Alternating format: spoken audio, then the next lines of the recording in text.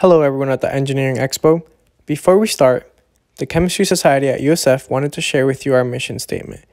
The Chemistry Society allows students to become better acquainted and to ensure intellectual stimulation that arises from a professional organization. Our hope is to provide opportunities that will enhance the learning experience for undergrads while also helping to improve the community, school, and organization. Now, the first experiment that we conducted involved a reaction between 10% hydrogen peroxide and yeast. Yeast is used as a catalyst to break down hydrogen peroxide into oxygen and water.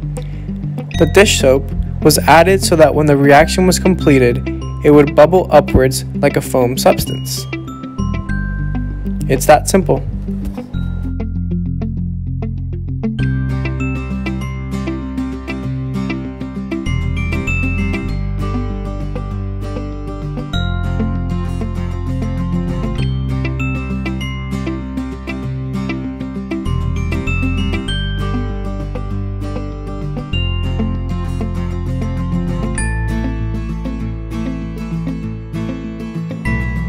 The next two experiments are simple ones. The first one involves iron filings that are attracted to the magnet, forming the shape as it travels down the hourglass.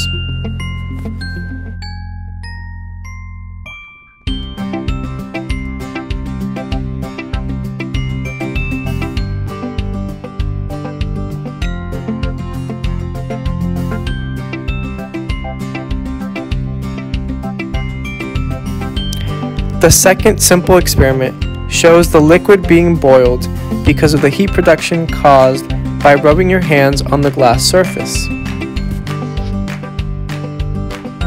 The fourth and final experiment shows a beaker filled with sand. This sand contains the heat so that the beaker doesn't break. Afterwards, Zippo fluid was spread among the sand, and then baking soda and sugar was added, followed by the lighting of the Zippo fluid. The snake-like form was created because baking soda is just sodium bicarbonate, and when you set sugar on fire, it creates black carbon that traps the carbon dioxide that gets decomposed from the baking soda, and thus this leads to the snake-like formation that you see.